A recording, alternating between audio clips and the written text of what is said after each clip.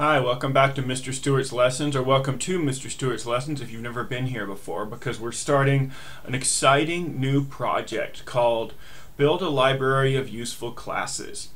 And what we're going to do is we're going to build a lot of classes that we're going to be able to reuse over and over again that do common things that we want to be able to do, like move around with the arrow keys, pick up objects, shoot lasers, and all the things that I've already shown you how to do before. So we're going to redo some things, but we're going to do them in an exciting new way, and we're really going to take our object-oriented Java programming language to another level. But this is not an advanced lesson. Everybody should be able to do this. It's not necessarily that hard. So what I'm going to do, you notice I started from a blank screen because we're starting from scratch. We're going to start with a brand new Greenfoot project. So ignore what was there before. I'm going to create a new scenario here. I'm going to create a new scenario and start from scratch. Just ignore what was here before. I'm going to create a scenario. I'm going to make a new one. Okay. And the scenario is going to be called Move with Arrows. Okay? So this is my new scenario that I'm creating. And I'll get rid of whatever was open before. Okay? And I'm going to, so what I'm going to do here is I'm going to, you notice I have my world classes and my actor classes, and we're going to do something new here. We're not going to make either one. So a world class, right, that's, both of these are classes, and everything in Java is made out of classes, and classes are little chunks of a Java program that can do things, or that have information, or that know things. And each of these classes is capable of doing its own things, right? The world class can do things like add objects and things like that. The actor class already knows how to do things like move, turn, point in a direction, things like that. So it has these classes that are already built. Now we're going to make our own class that does its own thing, and what it's going to do is it's going to move an actor with the arrow keys. And here's how we're going to do it.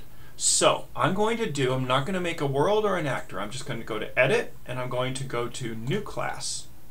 I'm going to call this class Move with Arrows. Okay? So my new class, Move with Arrows. Notice down here we have world classes, actor classes, and then we have other classes. This is a class that's neither a world nor an actor. It's a class that we're putting in all by itself. But I can still edit its code. I'm going to open it up. Okay? So when I create a new class, right, some stuff's already going to come up here. We got some comment stuff up here, and also I'll just and then I'll version 1.0. I'll put the description in later. Now there's some extra stuff here. Public class Move with Arrows, this just describes our class. Private int x, that's something it adds in automatically, which we don't actually need. I'm just going to get rid of that. And then down here we have a sample method that they've created. We also don't need that. I'm just going to get rid of that as well. Okay? All we need here is the constructor, which we'll use in just a sec. But we need to do something first. I don't know if you remember, but if you create a new actor up at the top, or a new world up at the top, it's going to tell you do import Greenfoot.star. That's basically, and we're going to have to put that in here as well. All this does is by putting import Greenfoot.star, which normally happens automatically when you create a world or an actor, we're just giving it all of the stuff that Greenfoot can do, like make actors and make worlds, and all of the things that actors and worlds can do, like move and add actors and things like that. So that's the first thing I'm going to do. Okay? Now what I'm going to do, I'm going to come down here. Okay? So I'm going to move, if I'm going to move with an arrow, I need to move a particular actor with that arrow. It needs to know what actor, because this is not an actor. This is just its own class all by itself. So in order to move an actor with an arrow, I have to actually tell what actor to move. I'm going to put in what actor I'm going to move here. So what I'm going to do, I need this here. This is the constructor. Okay, the constructor, when you create a class, basically sets it up, right? And by creating this constructor, one of the things I need to do is I need to say here, I need to put in a constructor where I actually say what I expect to get when I create this class. And what I expect to know is what actor I'm going to move. So I'm going to say actor A. Okay? Now, we're going to assign, so what that means when I do this, when I create a new MoveWithArrows class, I need to tell it what actor it's going to be moving. All right? And so what I'm going to do is I'm going to say actor, my actor equals null. And then down here inside MoveWithArrows, I'm going to say my actor equals A. So what happens is it's going to get, when somebody creates this class, we're going to pass it an actor, tell it what actor it's going to move, and it's going to it's going to assign that actor to this my actor variable, so we can do stuff to it. Now what we want to do is we want to make a method, right? And it's going to be a method that's going to move the actor. So and all the methods and everything here has to be public because it's being called from something else. Up till now we haven't talked too much about what public and private means. Public means it's public information. Anybody can use it. Other people are going to be calling this. So I'm going to say public. It's not going to do anything. It's just going to return anything. It's just going to, so I'm going to say void, and I'm going to call it, I will call it move actor with arrows.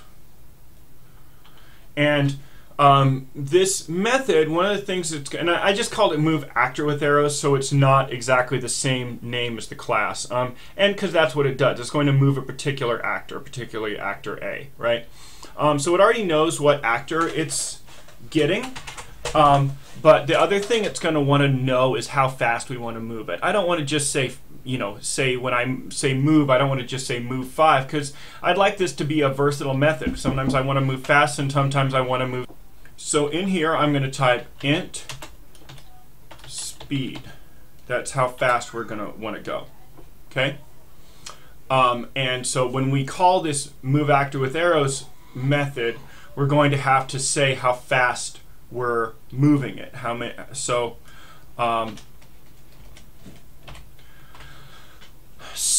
what I'm going to do, I'm going to, so that we have this variable speed that we're going to use, right? So I'm going to say if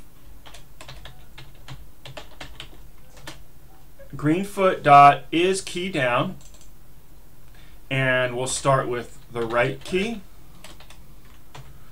right? And so what this is doing is saying, one of the methods Greenfoot has is key down. So we're saying if it's true that they've pressed the right key down, then we want to set our rotation. We want to point. Oh, but we can't just say set rotation. Sorry. We have to say a dot, and then we'll do control space set rotate. I'm sorry, not a, my actor. My actor dot, and you'll notice when I do my actor, because we've said my actor is an actor up here, we get all of the stuff that an actor can do. And one of the things it can do is set rotation. There it is. Right? And the rotation that we want to set it to, in this case, is going to be to the right, which is 0. Okay? Now I want my actor to move. And we want to move whatever speed we were past. Okay? Now we're going to do this for each other arrow direction. I don't want to type any more than I have to, so I'm just going to copy this 3 more times. Okay? So this next one, if Greenfoot is key down, that means we're pressing a down arrow. Then we're going to turn in the direction of 90. If we're pressing the left arrow, we're going to turn in the direction 180. And if we're turning on up, if we're pointing up, we're going to go in the direction 270. This is our move actor with arrows key. And this is our whole class here. You can kind of see the whole class right here, pretty much.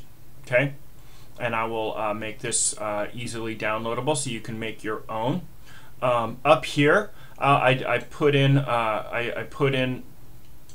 some I'm going to added in some directions about it, right? This part here, this is actually useful since this is going to be reusable. This is actually going to go into the documentation, so we really should actually type the documentation. This says moves actor with arrow keys, expects argument actor A, contains move actor with arrows method, expecting argument int speed. You may wonder why that's important. Watch this. I'm going to go to documentation. And look what happens. There it is. See, what I wrote in there actually goes in my documentation.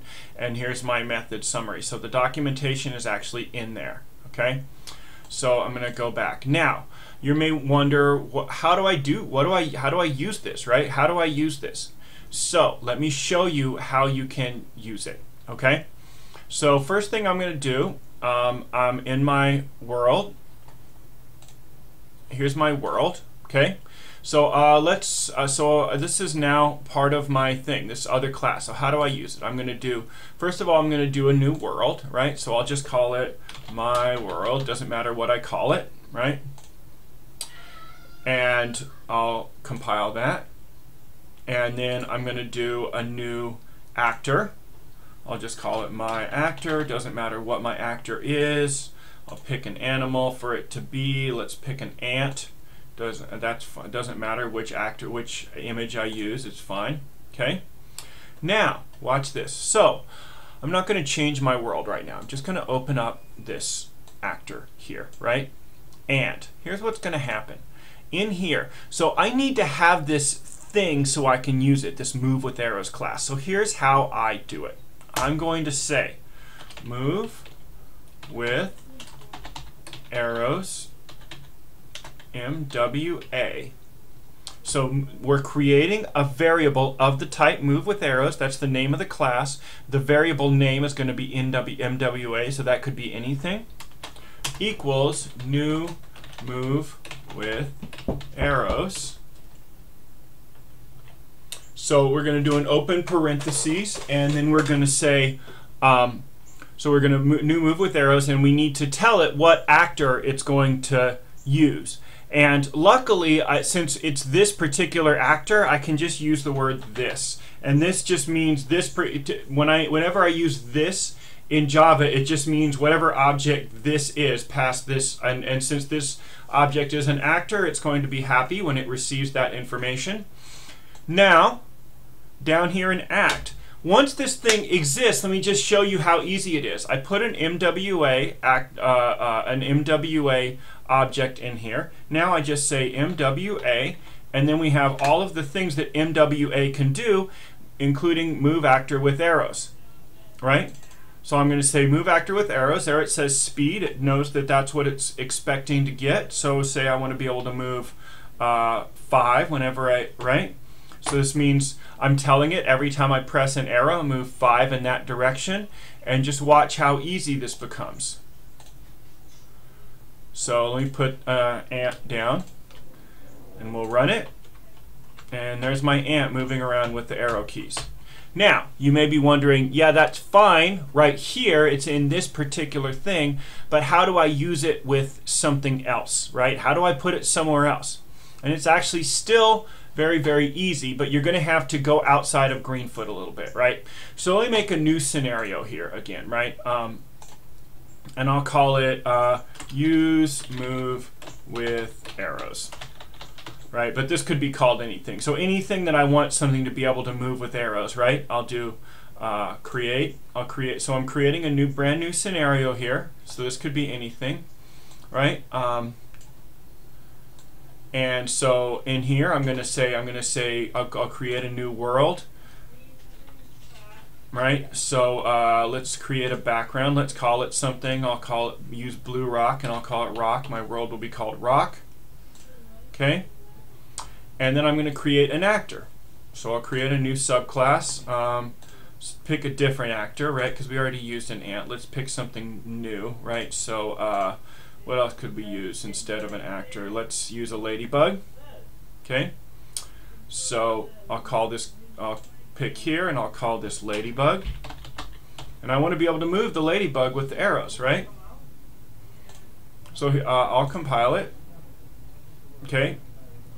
And now, here's what's going to happen. I'm going to have to close this up for a minute. Okay? I'm going to have to close this up. Okay?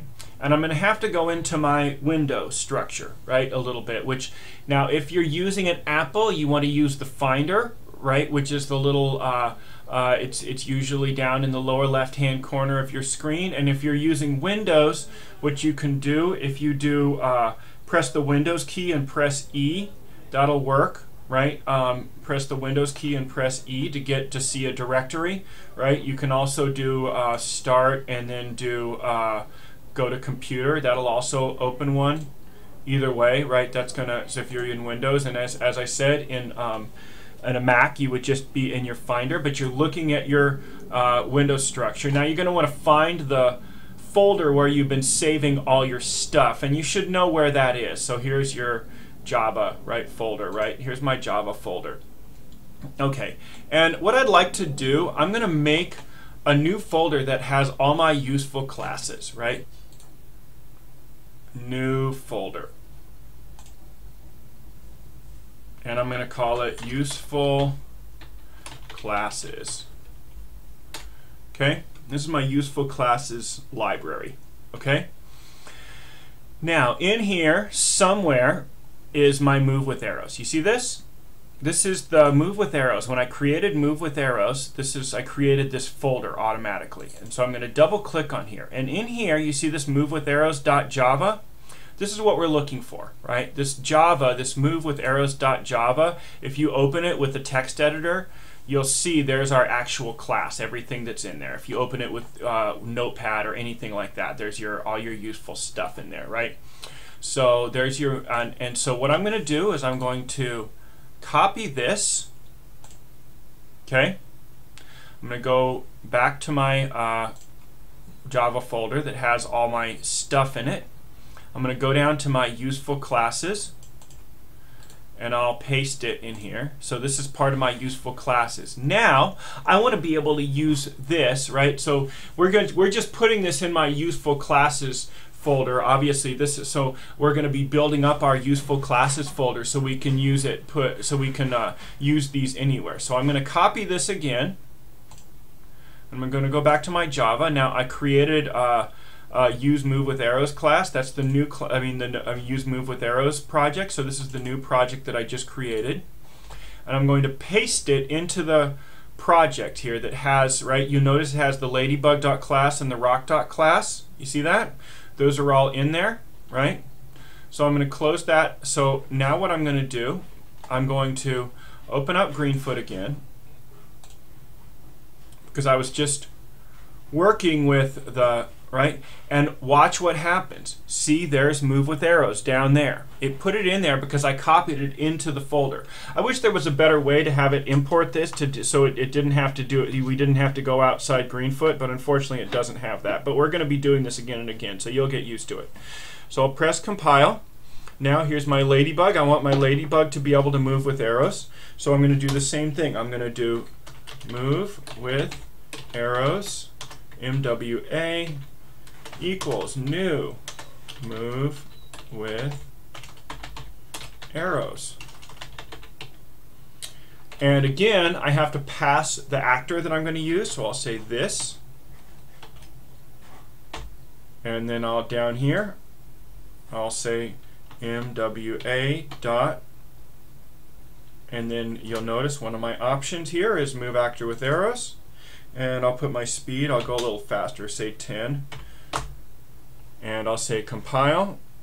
I'll close it and I'll compile, put a ladybug in there, and there you go.